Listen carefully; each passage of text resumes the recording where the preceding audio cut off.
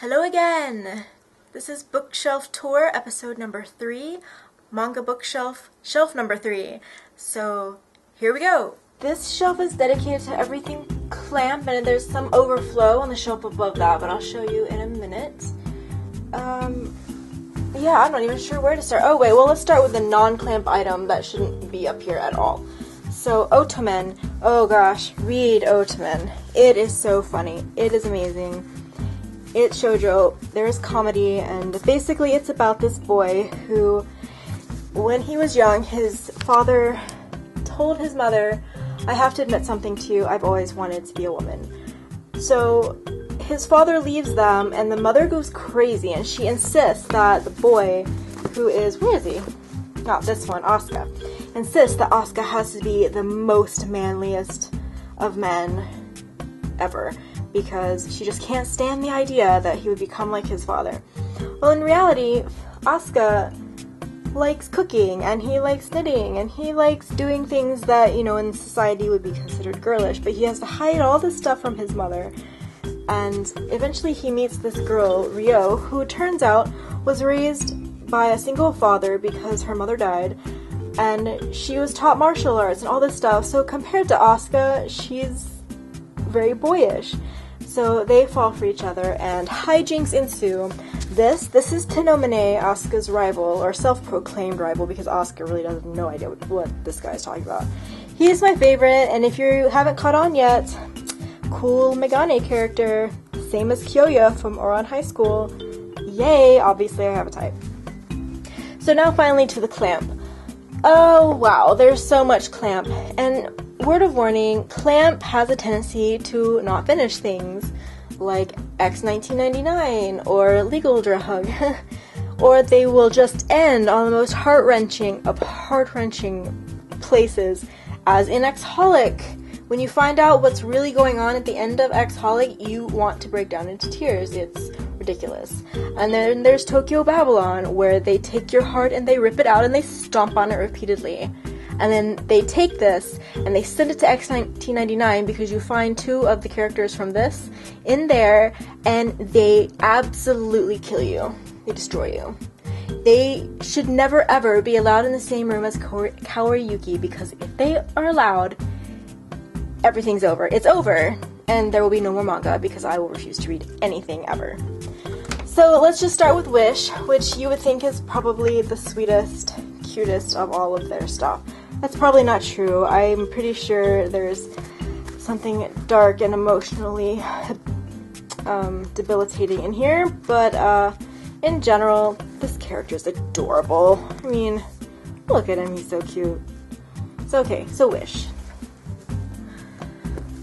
Kobato, which is sort of in the same vein as Wish, and actually includes that angel character you just saw, but in a different reincarnation. So, oh clamp in your reincarnations and multi-story things in the, yeah. Anyway, clamp tends to take a lot of their characters and reuse them in other series, so it's like one giant clamp universe in a way. This especially happens with X-Holic and Tsubasa. Tsubasa is the, holy cow, the big daddy of crossovers, okay? So in Tsubasa, everyone crosses over. You've got Cardcaptor Sakura, who is one of the other series, Cardcaptors. These 2 characters are part of that. This is their alternate selves in the multiverse, where you can access all the clamp universes ever. So yeah, Tsubasa, which is, by the way, very good. I don't have all of the copies. I ended up having to read the second half of the series from the library because I just couldn't afford to buy them all at that particular time. So one day I'll catch up. X-Holic is directly linked in to Tsubasa. So you can read them separately, but when you read them together, they make oodles more sense. So let me just grab these, pop these off, and okay, Gate 7. You probably saw Gate 7 in my July-August haul. The art is beautiful, and there's a lot of comedy, and it's really good. It has a lot to do with historical figures and Oni, and I'm not sure how that works. No, like, check this out. This guy is, like, the bad dude. He's like an angel, but that's Clamp for you, because Clamp takes the sweetest, prettiest character, and they're not what you think they are. So, that reminds me of Monster, because the prettiest character in Monster is also a baddie. Men of Many Faces. This one's super cute. So, oh, sorry about that. So, Men of Many Faces, Clamp School Detectives. Okay, Clamp School Detectives. There's an anime series about this, and it is so ridiculously saccharine. So saccharine, you guys, but it's fantastic. So, Clamp School Detectives, Man of Many Faces, Clamp School Defenders Ducleon, and Paranormal Investigators, because they're also apparently from the Clamp School. These are all like one big thing that's all going on the Clamp School at the same time.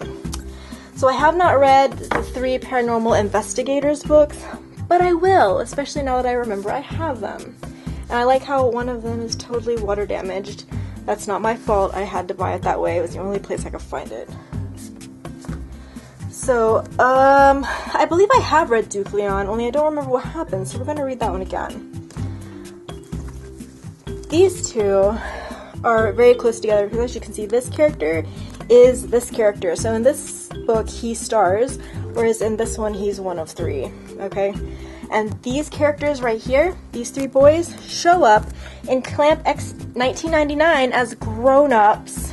Oh my gosh, it's really just ridiculous the way they show up, and it's like, ugh, why are you here? This just means that everything in Clamp is totally connected forever. Ski, which is probably my least favorite of the Clamp series, just because I had a hard time figuring out what they were doing. The art is very, very different, which in and of itself isn't a reason not to like it. I still enjoyed it, it's just different. So I'm pretty sure this is supposed to be more subtle story-wise, but I didn't fully understand it. Miyuki-chan in Wonderland, they just take this girl and they throw her up in Wonderland, and they give you things like this with the queens of various places, and yeah, this is basically a ridiculous dress this girl up in lingerie book. I don't know. The one I love, also not my favorite, but aren't those kittens super cute? As you can see, I don't really get into this really like girly, like serious girly stuff. If it's gonna be girly, it needs to have comedy. The majority of these things that have like girly colors or pictures on them are usually comedies, so stuff like this isn't really for me. But I read it anyway because it's Clamp. And then you've got Legend of Chun Hyung. I'm sorry, I can't. If you want me to pronounce Chinese names, it's going to be really offensive, and I'm just not going to do that. I have read this. Again, I don't remember it. It probably has a connection with RG Beta, but I'm not sure. Maybe not, because this and this actually I think are based on 2 totally different cultural stories. So then there's, of course, like I've been saying, X 1999, about the dragons of the world and the dragons of heaven and their clash and how they're tearing everything up. And I don't know if you saw the giant wall scroll I have over here, but it's this character. And this is another one I need to read again. You guys, you see what I'm talking about? Do you see this horrible, like, awfulness that's just like death and destruction? What is going on? And it's sad. They kill everyone in this series. Take what I'm saying with a grain of salt, because obviously I don't really remember. I just remember one specific thing very, very clearly, and it's heartbreaking. But I won't tell you what that specific thing is, of course, because you should go read it. But it's not finished, FYI. X 1999 is not finished, so if you start it, do so at your own risk. When Clamp finishes that, I'll be very excited. Moryu Kaiden, I have not read this yet. It's not technically a Clamp book, but it was drawn by a member of Clamp, or someone who was a member of Clamp. So, yes. Tokyo Babylon. This is their ultimate mess with your emotions story. Seriously. Seriously. Come on, guys. Like, these covers look so innocuous, but I am telling you that...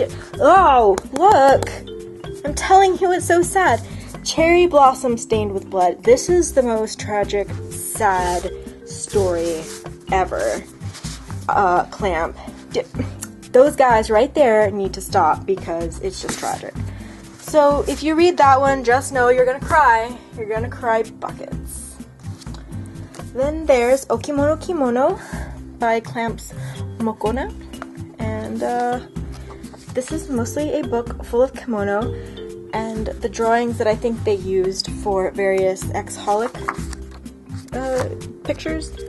So it's super cool, and I just love looking at it. But I guess I didn't really show you the awesome ex-holic artwork, though. I mean, check this out. Check this out. Yuko is just beautiful. She's beautiful.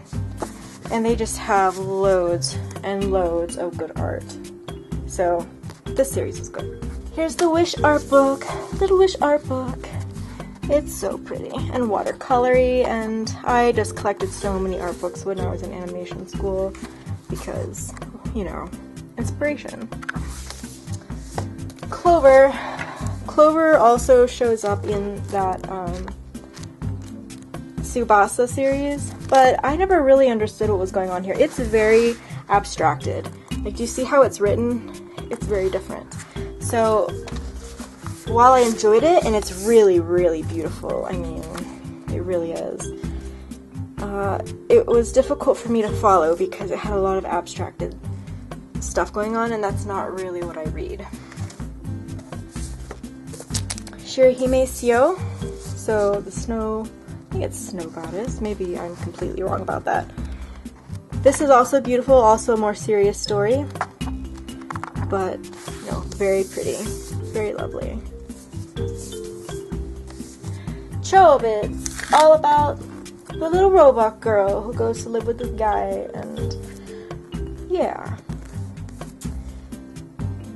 this series was another one where there were just loads and loads of costumes that were really beautiful. So if that's the sort of thing you like, costumes, super cute, go read it. It's also very sort of sad toward the end, but that's okay. Rayearth 1 and Rayearth 2, I have both of those. One of the first appearances of Mokona, who I just saw. Where did I see him? Oh, there you go. Mokona. So there's a black Mokona and a white Mokona, and the white one's in here, and I believe there's a black one in Ex-Holic, and then I think the white one ends up in Tsubasa. So I actually have a black Mokona hat. Maybe I'll wear it for a video one of these days. I should have worn it for my intro and outro, but I didn't. So this is not my favorite of the Clamp series, but they're still very good.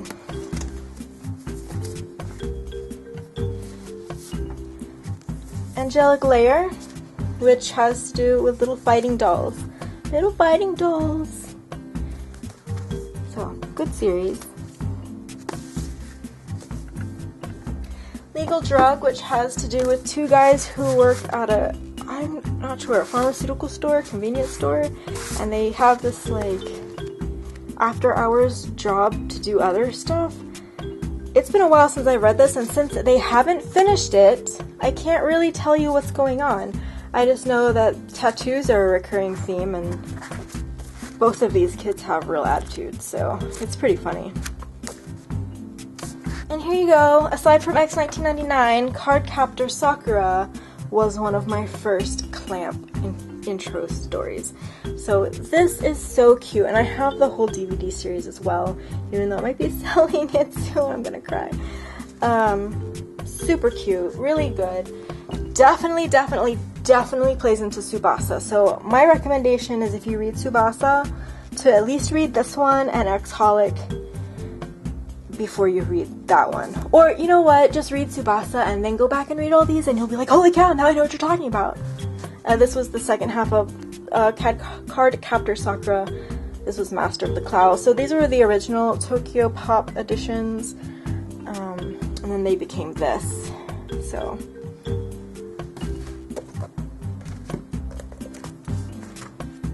just as a little flip through, you can see kind of what it looks like.